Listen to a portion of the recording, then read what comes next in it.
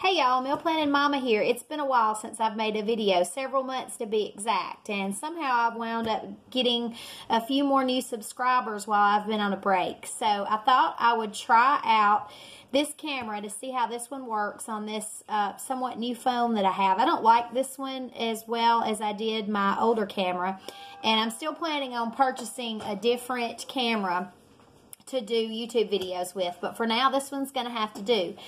I had said in the last video that I posted that I was going to try to get back on a more regular schedule with making YouTube videos and uploading them to my channel.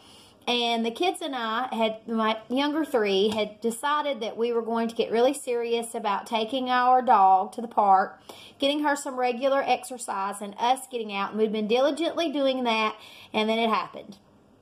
I fell at the park on some broken asphalt while I was running / jogging, and I had what wound up being what the doctor said was a high ankle sprain. So this Friday it will be 7 weeks. I'm still in a boot. I've started physical therapy. I'm trying to transition to an ankle brace.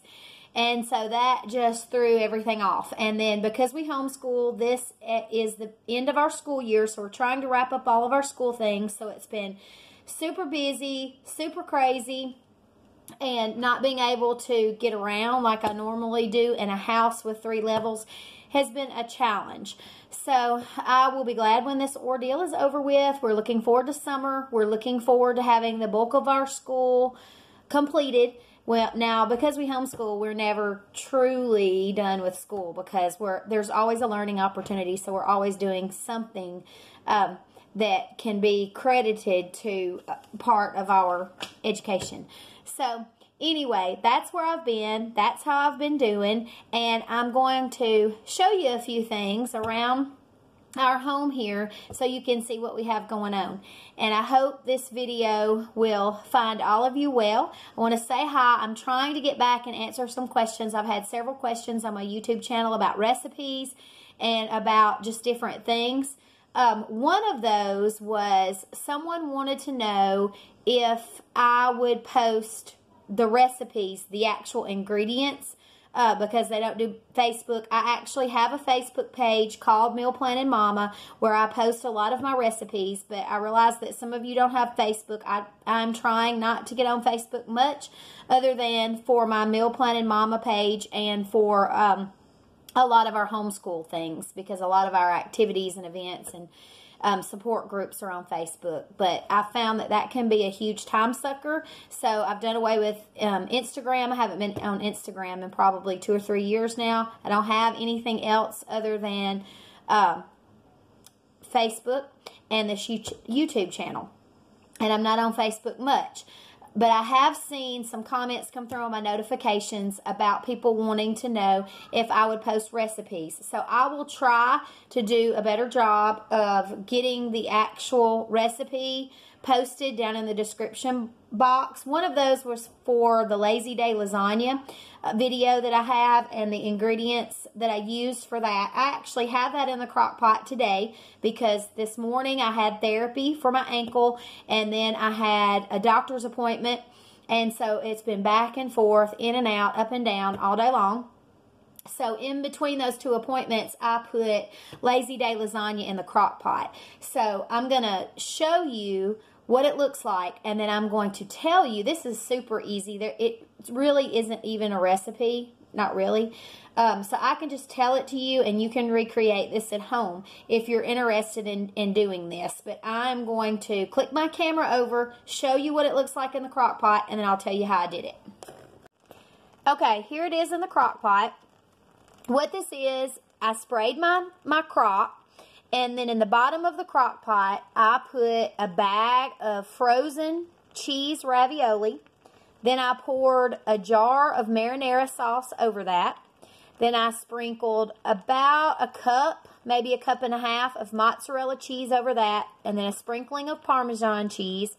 Then another bag of frozen cheese ravioli. Another jar of marinara sauce. Another cup and a half of mozzarella cheese, and then a sprinkling of Parmesan, and then I just covered it and turned it on low, And it's been going about 5 hours now. And I would say it's almost ready. If it's not in another hour, it will be ready. And then you just serve this. Now, if you want meat in this dish, you can actually brown some hamburger meat and add that, mix it in with your marinara sauce or your spaghetti sauce. But that's all there is to Lazy Day lasagna. This is one of my husband's favorites. All of my kids like this except for one. And he's going to have some leftover filet last night and leftover baked potato because yesterday was Mother's Day. Today is Monday. And so that's what we had for supper last night. So he's going to have this. So the rest of us are going to have this Lazy Day lasagna with some French bread and some salad. For those of you that were with me last year when we were getting our pool installed, we have now installed a partial deck around the pool. So hopefully this weekend the kids will be able to get into the pool. There's our ladder sitting there that we still have left to put in. But the pool's ready to go for the summer. I still need to pick up a couple more of those little Adirondack chairs for the deck. But the girls have thoroughly enjoyed playing on the deck around the pool, and they're anxious to get in. I wanted to share some books with you guys. This is what we have what we're reading right now, and I usually do this every now and then, share with you some of the books on our reading list. So right now, my 10th grader is reading The Count of Monte Cristo. My 4th grader is reading Helen Keller's The Story of My Life, and we are getting ready, when she finishes this book this summer, we don't live far from Ivy Green, which is where Helen Keller lived. And every year in the summertime, they do the play, The Miracle Worker. So the plan is, we've already done it before with one of my children, but the girls were really, really young and they don't really remember it. So she, the one that's reading this book, she doesn't remember the play, going to the play, or just bits and pieces of it, but she doesn't really remember much of what it was about. So we will go this summer and tour Ivy Green again, and then hopefully get to see The Miracle Worker when she finishes this book. And then if you've been on my channel for any length of time, you know that we're working through the Little House series, and we are actually now on book 8. This set was my set when I was a little girl. So we are on these Happy Golden Years, and there's only one more book in this set, and then we've read a whole bunch of other books that draw off of this time period as well. And we are just thoroughly enjoying going through the Little House series. So we're reading this one as a read aloud. And then I am reading For the Children's Sake. I've actually read several really good books over the last several months. My reading's kind of slowed down because we've gotten so busy. But this one I am working through right now. So if you've read any of these books, I'd love to hear what you think about them in the comments. So because of my ankle injury, a lot of my big, huge plans that I have for this spring have kind of been put on hold. So I haven't gotten any of my flowers planted or vegetables planted that I like to do in the spring. Hopefully I'll be able to do that this weekend. It's rained every weekend too, so that's been a big issue as well. But that's my goal, is to hopefully be able to get some planting done this weekend. And then, of course, we haven't been able to hike or do much exploring because of my ankle. So hopefully I will be in the ankle brace soon and then be able to transition out of that so that we can get busy enjoying the springtime and the end of our school year. So I am thankful this did not happen in the middle of summer.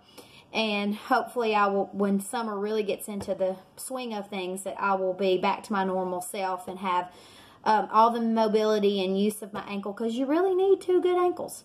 So I am thankful it wasn't my right arm. That would have been bad too. But anyway, that just reminded me when that whole event happened, how important it is to have freezer meals prepared and ready to go in your freezer. Of course, you know, life, that's the way life always happens. When I this happened and I got the injury, I didn't have hardly anything in the freezer. So I was blessed to have some friends that brought a few meals over while during my recovery, so that was great, and I'm so thankful for that. But then it really reminded me that I needed to get busy when I felt like it and try to get some more freezer things stashed away. So I haven't had an opportunity to do a really big designated freezer cooking day. Once we're done with the bulk of school, I'll really be able to settle in and spend a lot of time doing some freezer cooking.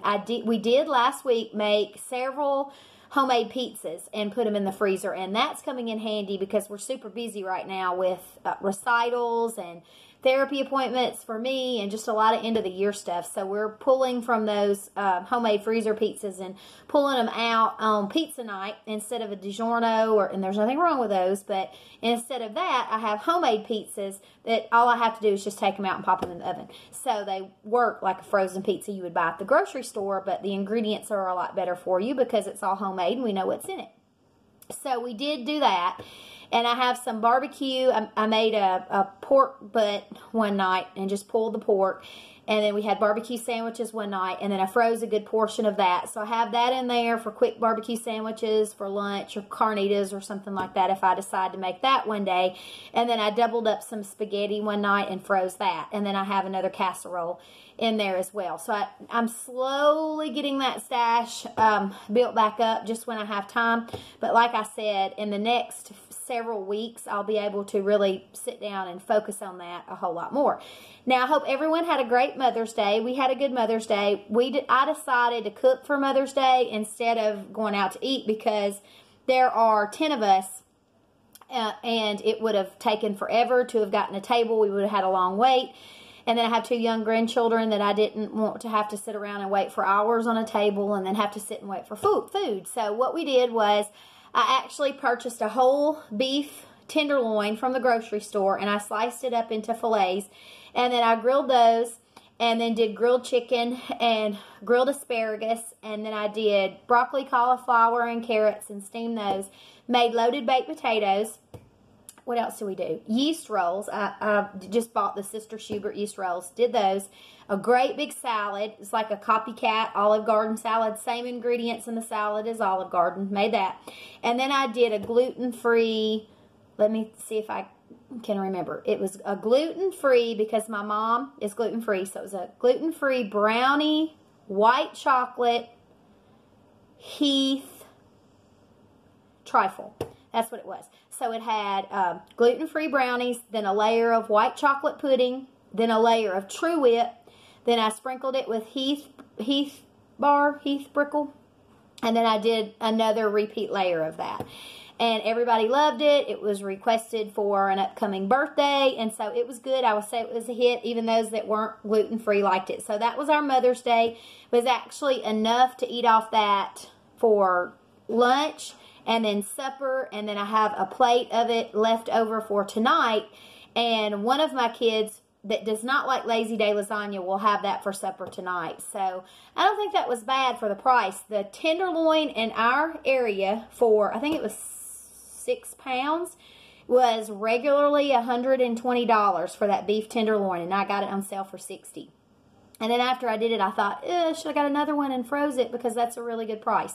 Or at least it's a good price for our area. So anyway, that's what we did for Mother's Day. The cleanup was relatively quick, and the cooking wasn't all that bad. And so that's what we did. So I hope all of you guys had a wonderful Mother's Day if you're a mom or grandma as well. And that's what's been going on in our neck of the woods. I miss being on YouTube. I hope this video finds everybody well.